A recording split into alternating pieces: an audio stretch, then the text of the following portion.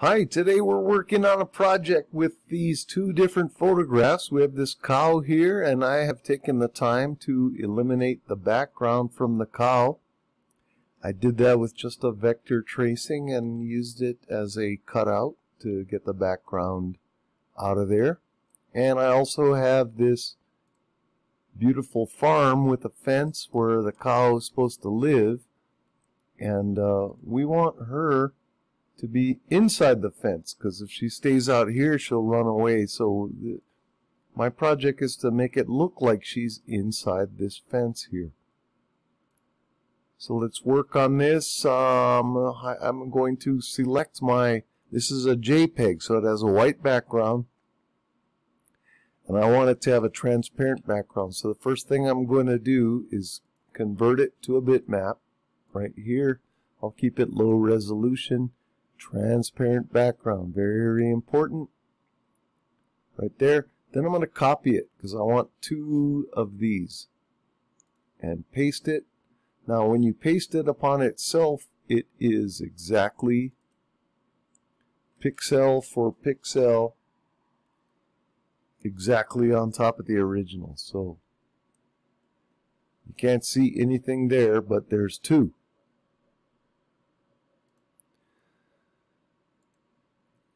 So now I want to isolate this fence on the second one. So I'm gonna go up here to edit bitmap. Let's see what we can do here. This takes us into Corel PhotoPaint, which is the Photoshop equivalent of Corel. I'll zoom in a little bit. And looking at this fence, it looks high contrast enough that I can probably get away with using the magic wand mask, which, if you're familiar with that, what its job is to detect edges of contrast and mask off the photo accordingly. So let's see how it works. I'll click on this grass, and I've got this tolerance set at 20. You can go higher or lower depending on your photo and what you're doing and how successful it is in detecting the edges. If I hold down my shift key, I can do multiple selections at once.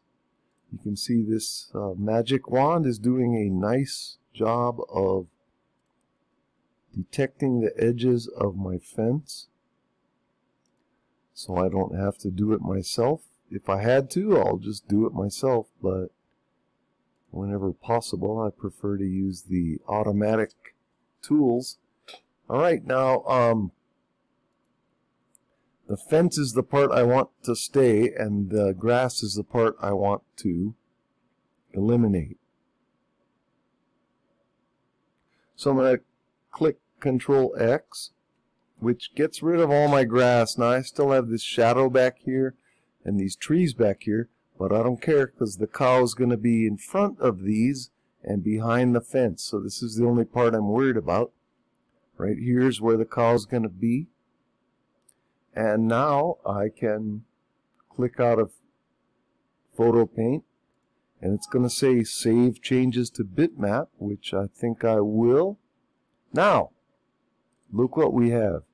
Two photos, one on top of the other, pixel for pixel, but this top one has the grass part eliminated where the cow's going to be standing. So I'll put it back where it belongs, and now I am going to crop it down right here to the fence line and over here too. So you can't see what I'm doing here, but I'm cropping it in so that it only has my fence here. And the fence part is clear, so wherever I put the cow, that fence is going to be in front of it. And you can't see it's there because it's matched exactly pixel for pixel with my original. So now when I put the cow in here, she looks like she's behind the fence. And if I make her too big, you can see her front leg gets over there. So I want to keep her in front of what I call my cheat patch. See, she's still in front of the original, but she's behind this. And it's about as big as I would like for her to be. Maybe a little bit too big. So that's the beauty of this. I can adjust the cow to fit the photo. And now we've successfully created a fairly realistic photo of the cow behind the fence, like this.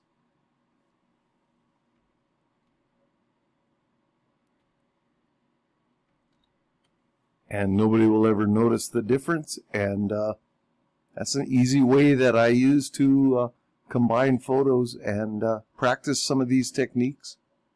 I think you'll like using Corel PhotoPaint as you become more familiar with it, and I hope your next project goes well.